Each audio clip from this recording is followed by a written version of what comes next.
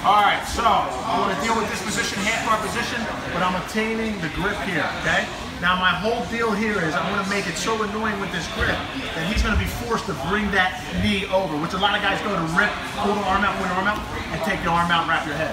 So from here, as soon as he goes, my hand is on the chest, this is here, I'm using this to pull in and push away. I'm going to gather the leg, pull right in for the footlock. So again, half guard position, he goes here, and I'm sucking the leg off. Okay? So I'm using that as a pull. Another way I can do it too, from the full guard, or from the open guard, I already obtained the grip. He looks to pass right away. My hand is already here. If he can't get chest to chest right away, he wants to break that grip, I look to push him down. As he comes up, he leaves his space here. Take it more. So real quick, pass.